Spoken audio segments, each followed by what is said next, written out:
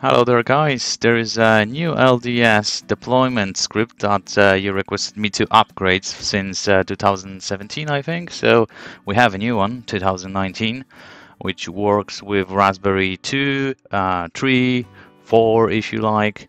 Was tested on the Raspbian booster that was released in September. I've created the script like 2-3 weeks ago, tested for a while. Everything seems to be working. So if you want to have the services deployed automatically by the script, just simply load the Raspbian system on the SD card. Then just go to the website, which I'm going to put the link below the video. Go to the section over here. Of course, if you have SSH already enabled, run the command to download it, then basically change the permissions so it's executable as it shows in here, and then just launch the script.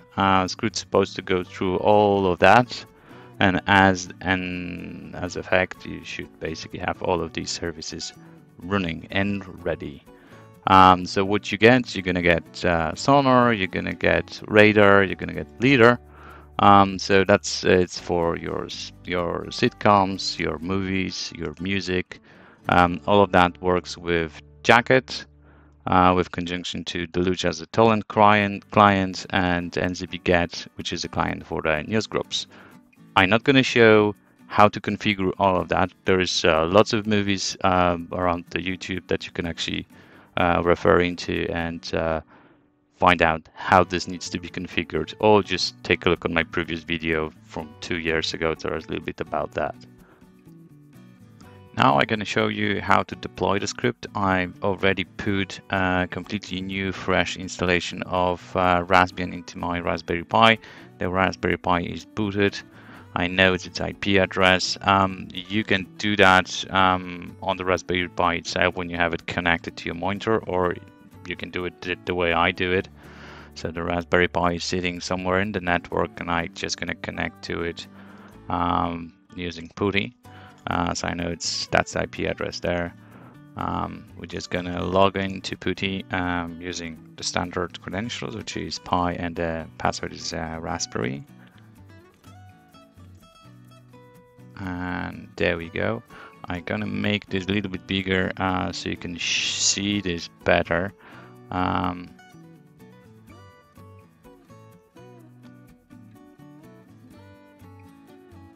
Where am I going to? All right, there we go. So let's go bold 14, and let's see that. Yeah, that's much better. So there we go. We are on the terminal, and we connected to a Pi. So what are we gonna do? Simply, we have to elevate our credentials. So sudo. There we go. And now we're going to download the script. So as I said before, just simply go to a website, copy that, paste it here, and then we should get this on our Raspberry. So there we go. There is a LDS-deploy version 3 already there. So you're going to change the script so it's executable. LDS, there we go. So now we have the permission to execute it. So simply /LDS, and there we go. It's gonna take a while, so be patient. Usually when I've tested that script, it actually run on the Raspberry 3 for about 10 minutes. So it's quite a long time, but it's much quicker than the last time. And the last time was doing that for 30 minutes. Some of you also asked me to incorporate VPN to this build, but I did not do it for a very simple reason. Deploying OpenVPN, it's pretty simple. You have just 2 commands to install it. What is more difficult is to get it configured properly with your VPN provider. There's probably no point using the free VPNs because, well, whatever, free. is not going to allow you to torrent, as far as I know. There's no point for me to including VPN application there as a open VPN and then not explaining how to configure it, because, well, having it installed doesn't mean anything. It has to work with your VPN provider. What else I should tell you? That as I said, this script is going to run for a while. If you're going to have any errors, they're going to be file created, which script gonna prompt you into, so you can cut it and have a look for more details there, or if that's going to happen in the future for whatever reason, always look for that file. And if you're gonna comment on the video, then just basically copy that output from that file, because by saying that the script didn't finish or whatever happened, it's not gonna make any attempt for anyone to actually help you, because there is no details in this. The only file that the file going to provide a little bit more, that we can actually find out why the service doesn't start, why download doesn't happen, so for whatever reason. So now I'm just gonna go quiet, and we're gonna wait for the script to finish. So I'm gonna speed up the video, and hopefully we have a happy effect at the very end.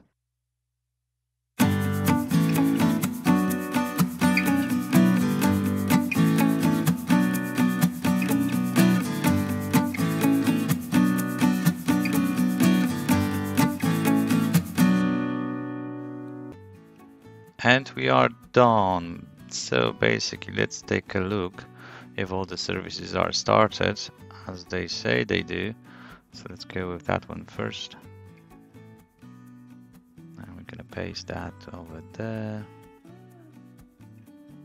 It might take some while for this to start, because the services are just started, so everything takes a while. But well, this one works. And let's try another one. Let's paste it to another window. It's also working. Another one.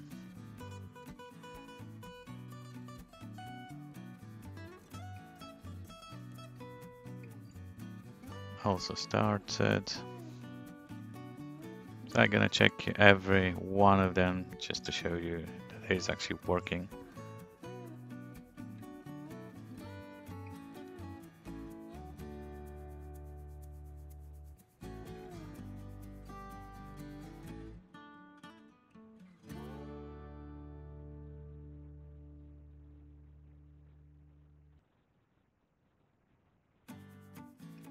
I'm not gonna log on. And NZBGet has the last one.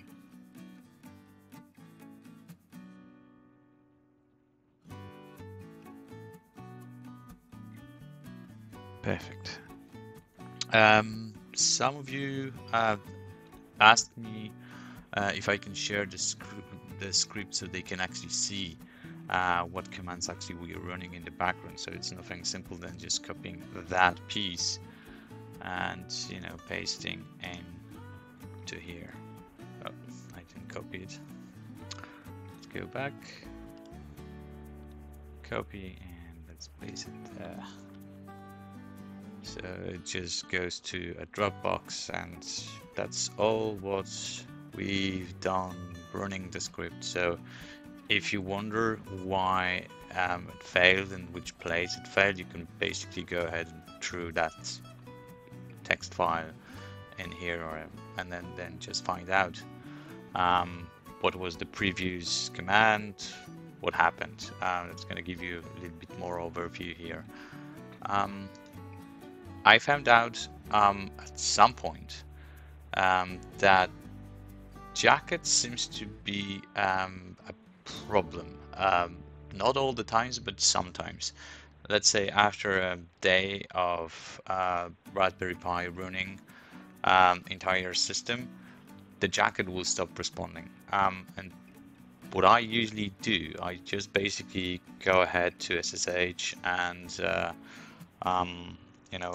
I can list all the files that we download and whatever we have, and there's a Jackett folder which contains all the um,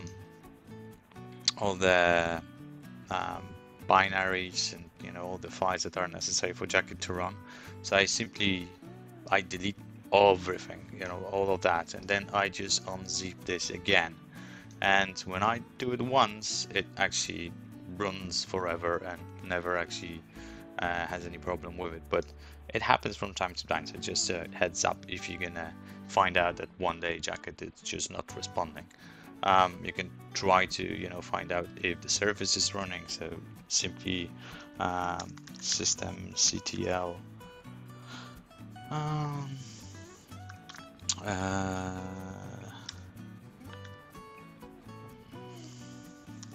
status Jackett, I think, and basically that's going to tell you that the server is active for how long and so on. If it's not active and you cannot actually get to it, then basically the server is not running, but you have to just find it why. So you can basically stop the service if you like, and then if you're gonna check it, of course it's gonna be dead.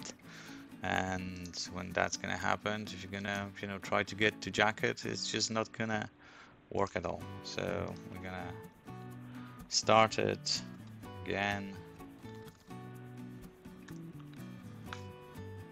and then we're gonna check the status. It's gonna take a while, a couple of seconds probably. It's gonna load all the components that it needs to.